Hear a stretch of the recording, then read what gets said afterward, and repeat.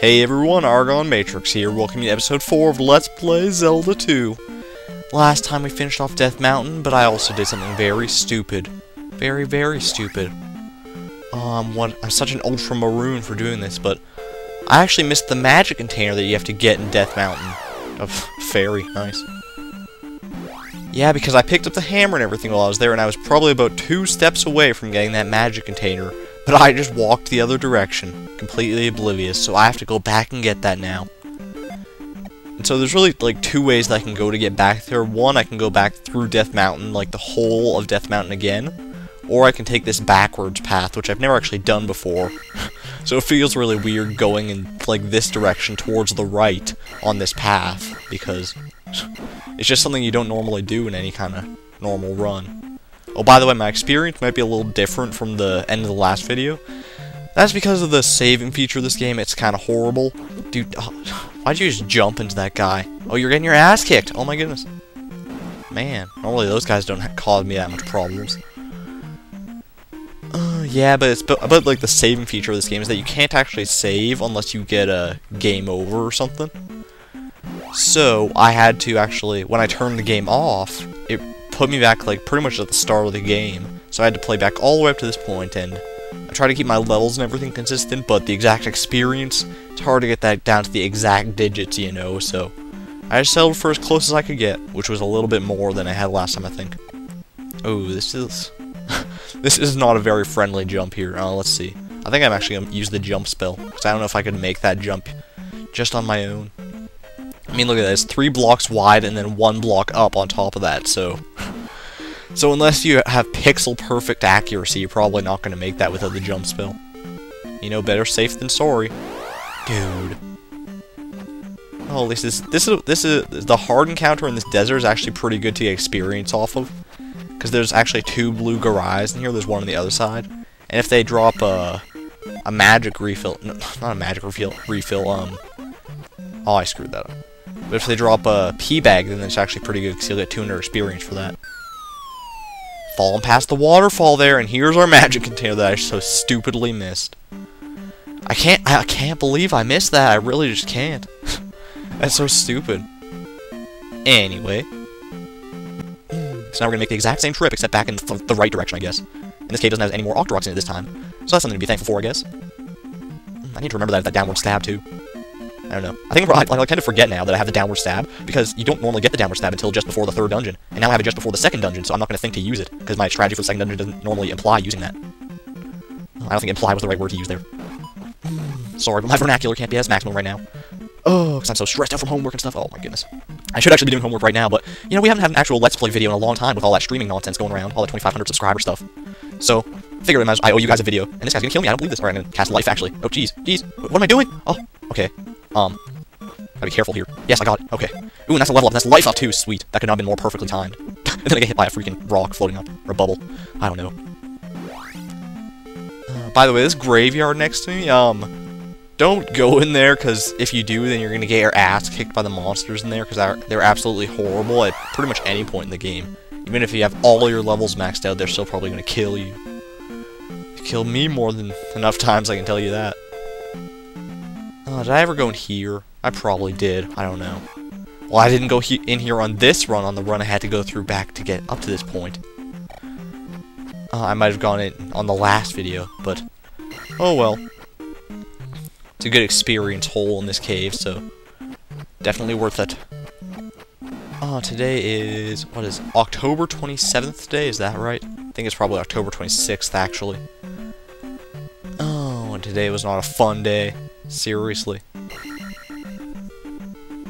Yeah, I got piled on with homework today and stuff. Most of it is just my own fault, because I procrastinate like a motherfucker. Oh, I need to lay off the cussing, seriously. Like, seriously, on that, like, Majora's Mask bonus video with the stream and everything, I was watching that back when I was editing it and stuff, or cropping it. And it was just so, like, I was just like, dude, why are you cussing so much? Because I, like, cussed, like, 20 times in that video. It was completely ridiculous. I don't know, man. I was probably just so tired from having streamed for, like, or, like, I don't know how long I had streamed by at that point, but streaming does wear on you. Anyone who's streamed before that, they'll tell you the same. Right. Man, this encounter now in the swamp is even easier than it was before because those Octoroks die in one hit. That's pretty awesome. Alright, and here is palace number 2. Sweet! Alright, there's a magic jar there if you need it. I might as well. I was like barely out of life. There's just like a tiny sliver of life missing, but you want to have you want to have your life and magic bars full as much as possible throughout this game, so.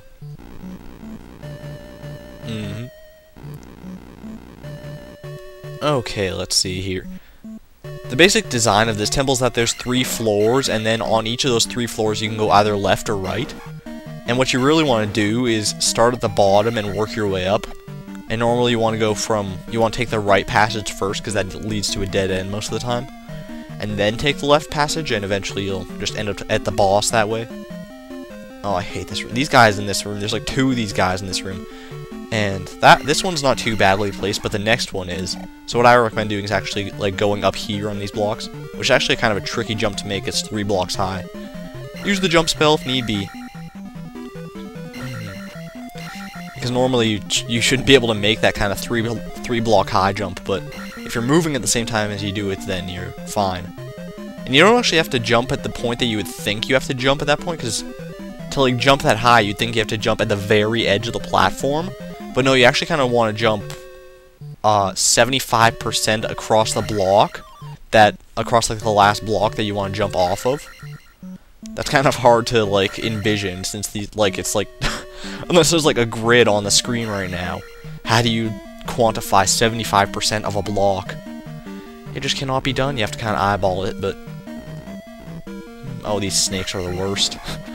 I don't know, they just take more hits to die than you would think that they would. Like, I have level 3 attack here, and I think they still take, like, 1, 2, 3 hits to die. Yeah, look at that. Oh, well. They're pretty much the same as the Octoroks, except... Well, the Octoroks do move, don't they? Yeah. Oh, this is gonna be fun to show off, though. Now with the downward stab, these guys are much easier to kill, because all you gotta do is that, right there. Huh. Jeez, it doesn't even look like I'm hitting him there, but I am. So that's good. Ooh, can I get this guy? This would be cool. Oh, look at that. That's perfect. Jump into me again. Yes! Sweet! I love it when that happens, when you're like doing this to one of the bubbles and you kill another enemy in the process. It just adds to the excitement factor. Oh, he respawns. Well, I'm not going to kill him this time. Because as you can see, even with the downward stab, as you bounce off them, getting in like a few hits every second, it still takes quite a while to kill them. They might be actually worthwhile to kill at like level 5 attack or so, but as they are right now, it's not really worth it. I think this is the first time we see blue skeletons too. They're not too bad. You basically just gotta... Pretty much just like the orange alligator guys, the axe-wielding alligators. You just gotta charge at them and duck and stab, duck and stab, duck and stab. The duck and stab is really the best method of attack because, as you see here, if you stab like that, Link has to recoil his sword before stabbing. Whereas if you do this, he just stabs it right out. So it's much faster. Alright, oh boy. Oh, there's nothing this way. Jeez. Oh man, I'm gonna start sucking at these palaces in later videos, I tell you. Pretty much only palaces 1 through 3 are the ones that I have memorized, and I use memorize very loosely there. I don't need that. Because as you can see, I still don't really have this place memorized totally. Oh yeah. All these old games have these like enemies that just go on this sign this sign graph pattern across the screen, and they're all really annoying. As long as you keep moving though, you should generally not get hit by them. Of course, there's always other enemies in the way that hit you as you're trying to move forward, and then you end up getting hit by both of the enemies. So it's like, well, which fate do you want to accept? Being hit by the more annoying enemy, or being hit by the annoying enemy and another enemy on top of that? And win.